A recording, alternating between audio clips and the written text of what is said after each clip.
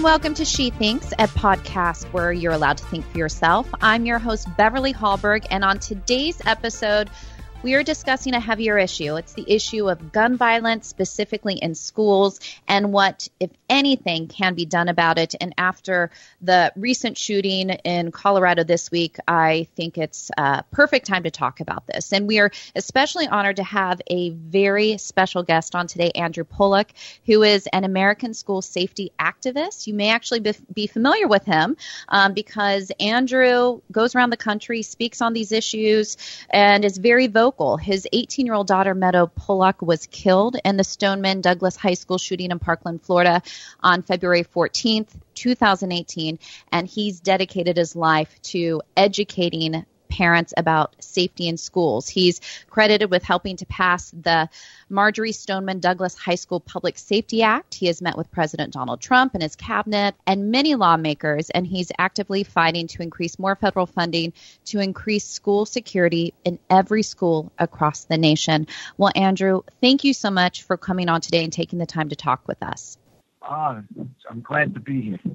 And we actually have you on this podcast today where there has been another shooting in a school in Colorado. And before we even jump into all of the work that you're doing to educate parents, I just wanted to first start with you and seeing if you had any opinion on the situation that happened there and anything from your work where you would say, here's how we could have prevented it, or here's something that we could do, but anything at all that you can say to start us off today on what your response and reactions are to the latest tragedy that happened in Colorado.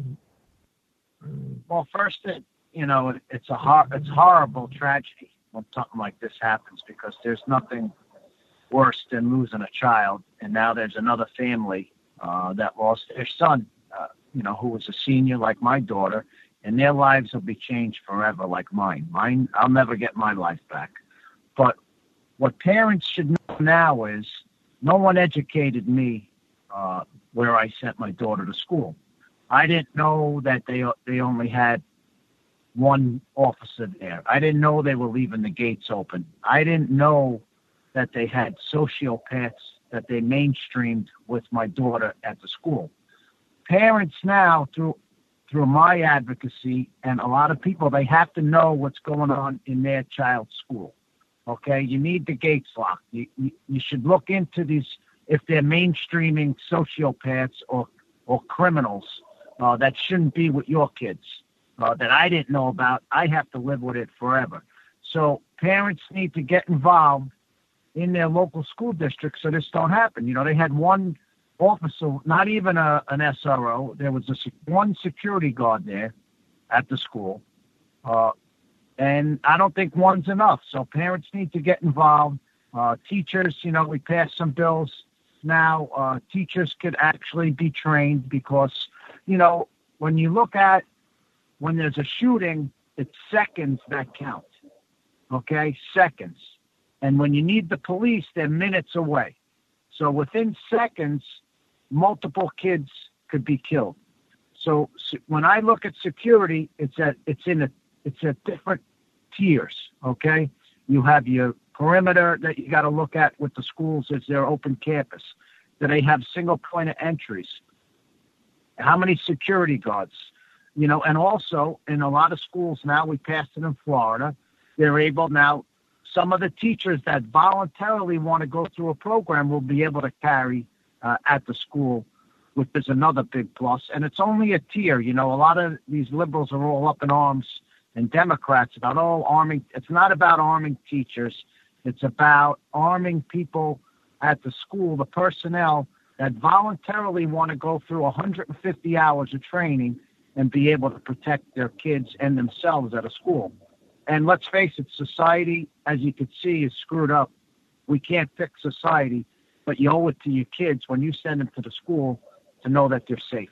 And I want to jump in here. One of the things I was wondering about, so obviously you are out here educating people based on something horrific that happened to you in losing your daughter Meadow on February 14th, 2018. When it comes to school safety, was this a topic you were even concerned about before. And there's no new polling out that shows that more and more parents are concerned about the safety of their children at school. Were you ever worried about Meadow and her safety? Or did you think everything was going fine? And then this happened. That's a big problem. I didn't.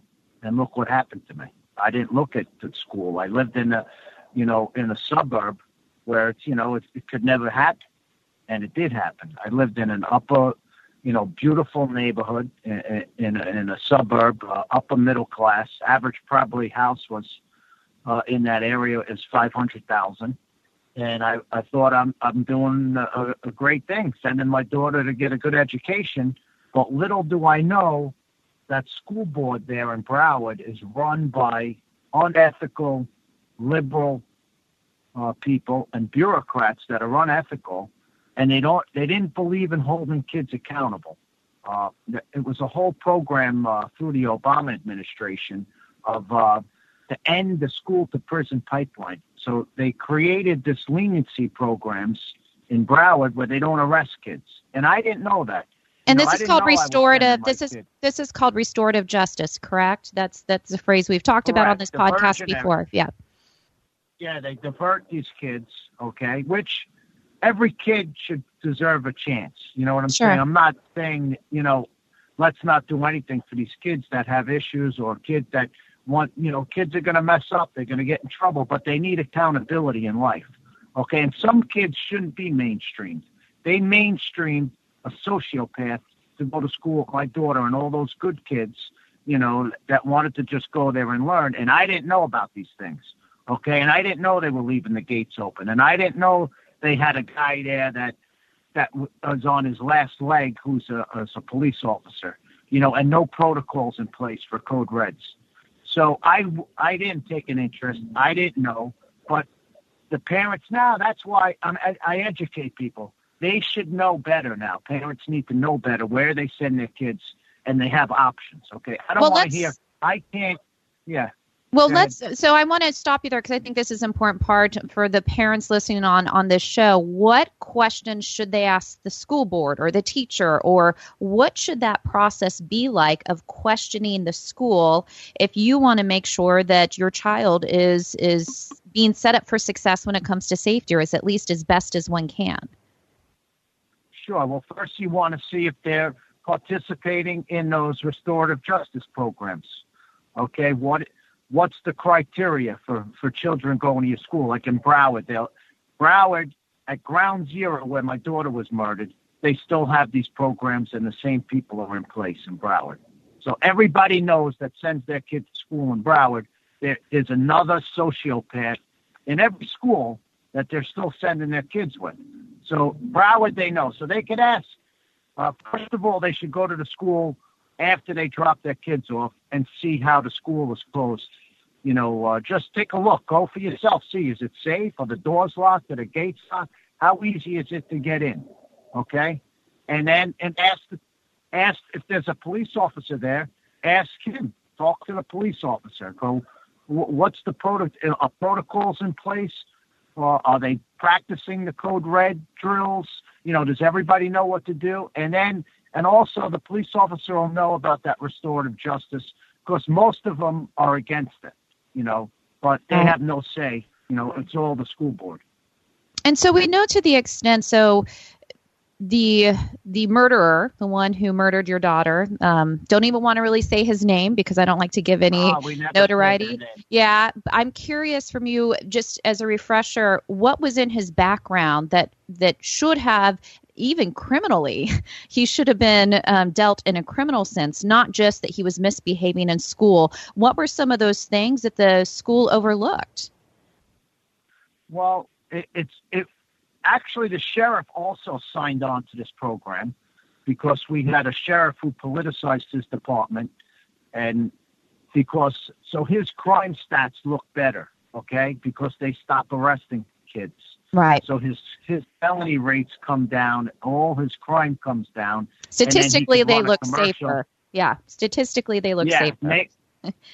The appearance. So meanwhile, he was removed. So your audience knows we have a great governor that I worked with, and he removed the sheriff for his incompetence.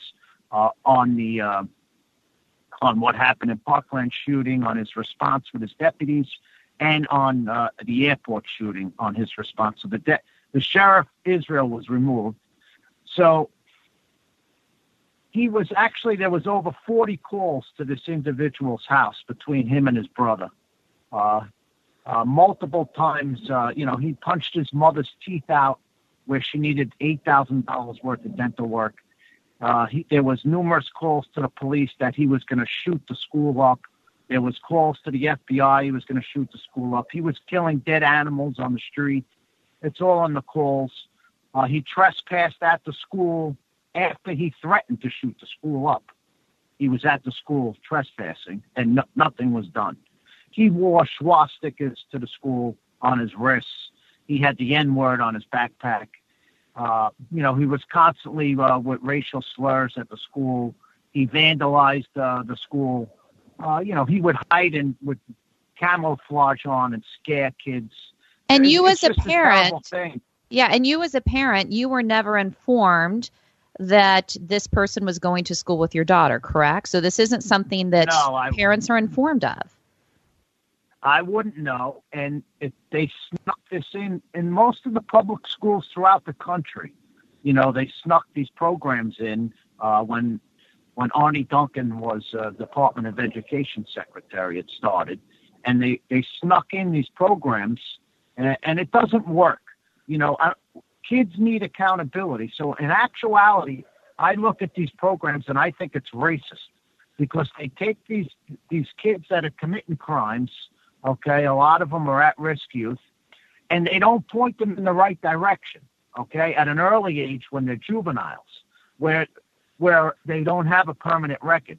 So they don't hold them accountable, and then when they turn 18, they're committing felonies because they don't know right from wrong, and now they're messed up for the rest of their lives with a felony on their background. So being involved with the DeSantis transition team when he became the governor, I met with numerous sheriffs throughout the state of Florida, and they told me that it's very important at an early age to get these juveniles when they're committing crimes and try and teach them at that age, or most likely they're going to end up in the system throughout their whole lives. So by not holding them accountable, it sets them up for failure when they become adults. And I'm curious from you personally, so would love to know what you were doing prior to this. I doubt that you working with legislators on legislation was your job prior to February 14th, 2018. What were you doing before, and what was it about you saying, I'm going to dedicate my life to do this? What was that in you, or what made you decide that was the direction you wanted to go with the tragedy that happened? Wow. The love for my daughter. Yeah. That's what really did it for me. I love my daughter so much, and to set her up at that school, it just kills me. And holding these people accountable, these unethical people in Broward that are horrible, horrible people, what they did to these kids, and they refuse to accept responsibility, these Democrats in Broward. And no one's ever did hurt me as bad as what these people did in Broward, and refused to accept any responsibility. None of them. I had a kid, my son Hunter. This is how I describe it. Anytime something broke, anytime he took something from me, he would always say, "Wasn't me." You know what I mean? My son, wasn't me. Well, these people in Broward, with all these numerous failures, even this piece of garbage sheriff was trying to get his job back when he had numerous failures in his response to the shooting, where his deputies took a perimeter and didn't go in and listen to shots of kids getting killed and didn't go in the building. He's saying it wasn't him. The superintendent who brought the diversionary programs to Florida, to Broward County from Chicago, it wasn't him either. He didn't do anything wrong. All the teachers that failed that day, they put them on administrative leave, like 4 of them. They didn't do anything wrong. The monitor at the gate, who let him in, who recognized Crazy Boy coming in off the street, and the gate was wide open and never called the code red. He didn't do anything wrong either. It wasn't him. And then you got his mental health, Henderson Health in Broward County, who was actually he was under their care for 6 years. Okay, they would go to his house, to his family's house, and try and counsel him. Where they knew he killed animals. They gave him an air assault gun. He was playing violent video games like 10 hours a day. They were concerned one summer there was a hatchet missing out of the shed. You know, he was dreaming of blood, going to this Henderson Health, but yet they mainstream him with all these kids that just wanted to go there and learn. They had to mainstream a sociopath like this with my daughter.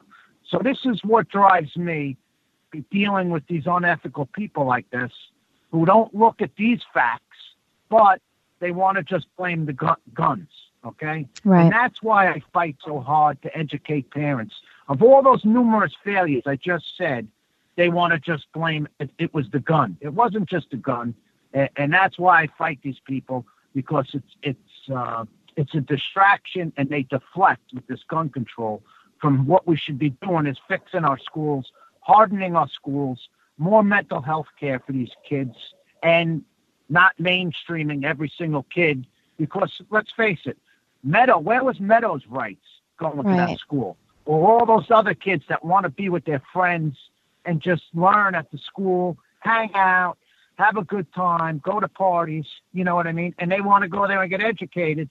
But no, they have no rights. 99.9% of the kids, their rights, no rights. But they want to take a kid with special needs who's a sociopath and give him more rights than thousands of kids at the school and mainstream them. And that's what's going on in the country. And you, of course, hit the nail on the head with what people tend to turn to. This would be the media narrative, but often even what individuals think the answer is, which is more gun control. So we automatically go to the discussion of guns. When you hear people go to the topic of guns, do you just automatically think to yourself, not only are you missing the point, but this is just continuing to make our schools less safe if that's what we're focused on? Well, I don't even bother with them, to tell you the truth. I don't have the time for them. Like, I'm so proud of the kids. If you watch, I saw some video they sent me. The kids walked out of the vigil yesterday in Colorado at the STEM school. They walked out because they had these Democrats were at this vigil, and they started politicizing with the gun control and that Moms Demand Action. Another group doesn't look at these kids who are mainstream. One was nothing wrong with transgender, but one was a transgender. One had other issues on drugs. No mental health. Let's focus on the mental health. And how about hardening the schools? Right. A school. Would anyone send their kid on a plane if they knew there was no metal detectors or any type of security? That you could just walk on a plane after what we know? No one would even go on the plane. I'm not going on that plane. Yet these schools are sitting targets, soft targets. And that's why these kids go there. They know they're not looking at them. It's horrible, but the last few school shootings, these kids they just take them in, and they have no fear. I guess there's no fear about being in prison anymore for the rest of their lives. I guess people don't fear that anymore. So that's why they go to these soft targets. I want to talk a little bit about your experience and working with elected officials. You mentioned Florida Governor Rick Scott. I know you've done a lot in your home state of Florida, but you've met with President Trump and his cabinet. First of all, what has it been like to be on the forefront of talking through what policy changes could we make, and what has the backlash been like for you since you are so vocal about, like you've mentioned this podcast, Democrats who are hiding from the issue? Have you received a lot of backlash for your stance that you're taking? I don't really listen to them. You know what I mean? I'm a New Yorker. I'm pretty tough, and I just like what inspires me is that these people are so unethical and they think so differently than I do that I just like destroying them whenever I can. And that's why my Twitter's on fire. If anyone wants to follow my Twitter, Andrew Pollack FL, If you look at my Twitter, I just have no patience for these people that don't think the way that a majority of the country really does. And we're going to see it, in the 2020 election. We want our kids safe, okay? That's what we want. I want parents to know they're going to send their kids to school and they're just going to be safe. A kid shouldn't have to worry in their classrooms that someone's going to be able to come into the school and shoot them. Look, the last few shootings, it was pistols. It wasn't even rifles. So kids need to be safe in the school, and I think a majority of the parents are getting it, and that's what Americans really want. But getting back to your question, the president, I did so much work with the president on his Federal School Safety Commission, and the president did put an end to the government pushing those Obama policies of those diversionary restorative justice. He ended it, his administration and his and the commission, but he didn't get any media attention for that, because that didn't, that's not what the media does with the president. But he ended it. But what parents need to know, just because the president ended it at his level, your local school boards are like they have their own Vatican in your own county. The school boards do whatever they want. They don't have to listen to the president. They don't. My governor in Florida is a great governor. They don't need to listen to him. They do their own thing at a local level. So that's why it's very important for parents to educate themselves. And the Republicans, thank God we have a Republican Senate, a Republican House, and a Republican governor in Florida, because they were able to look, they put together that MSD commission where they came up with all the findings of what went wrong in the shooting with the response. And they looked at that, and they just passed some more laws to make our kids safer in Florida. All Republicans. And I'm assuming even beyond the lawmakers, I'm assuming you obviously talk a lot to parents because you're out there educating. Do you find that regardless of somebody's political party, many parents are thanking you for the work that you're doing on this? Well, listen, parents, it doesn't really matter. I don't care what party you're with, Right. But you need to look at the facts. Parents, okay, you want to be a Democrat, that's no problem. I don't have a problem with being a Democrat, but don't you want your kids safe when you go to school? Or you want no gun zone signs, the gates open, and nobody there to protect your kids? All these people, they want to tell me, oh, we don't want to arm teachers. Okay, so let me ask you something. I say to them, if your daughter was on the third floor and there's no one around and there's someone walking down the hallway with a rifle, some sociopath, and he's killing kids one after the other, and your kid's lined up, your kid's the next one to be shot, wouldn't you want a highly trained teacher there to save your kid? It's really not that difficult. So Democrats need to stop looking at agendas and put the safety of their kids first. Do you think... And then we could get a lot more done. Do you think that... So you mentioned what President Trump has done from the federal level. Do you see that schools on their own are starting to make these changes? Do you think that schools are realizing that the restorative justice model is not as effective as they thought? Do you see schools waking up to this on their own? Well, in Broward County, no. And that's where my daughter was murdered. It's a mega school district, Broward County. Their budget is about $4 billion a year. Okay, so they don't see it. Other places are seeing it, and they're taking security. And I can't just say, listen, I was in New Jersey a couple of months ago, and it's very democratic, and they took it very serious, their security at the school. They had like 7 retired police officers armed at the school for like 1,500 kids, and they had a dog. That's why I went there. They named the dog, it sounds a little nut, after my daughter, but they're training dogs now for active shooters. So a dog will never cower, and it goes right towards the shooter if there's a situation. And that's the school I went to in Jersey. So parents have a choice, You could send your kid. You want to just say, okay, it's never going to happen to me. I'm sure that kid's father yesterday said it. It's not going to happen to my kid and his kids. got murdered at the school like my daughter. Well, I thought it couldn't happen to me. So, like I said, parents, it's up to you to look into your school district and see, do they participate in those restorative justice programs? Do they have enough armed guards? Are the doors locked? What's their protocols? It's not that hard to find out. And final question for you. I know you've given us some tips on what parents can do, but is there a website or a place people can go to learn more about what you're advocating for? Anything we can direct people to on this podcast? Well, mostly right now I'm on my Twitter, mostly Andrew Pollack FL, and my Facebook.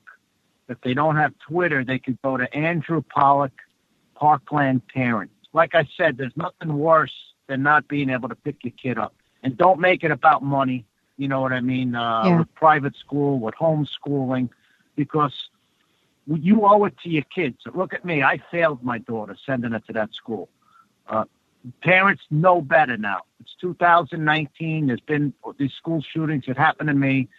Parents should know better now where you send your kids.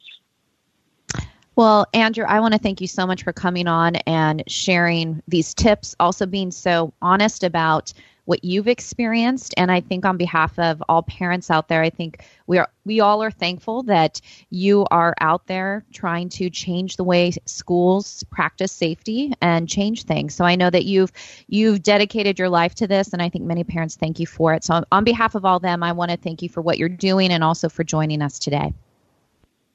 Oh, you're very welcome. One more thing. This is independent women, right?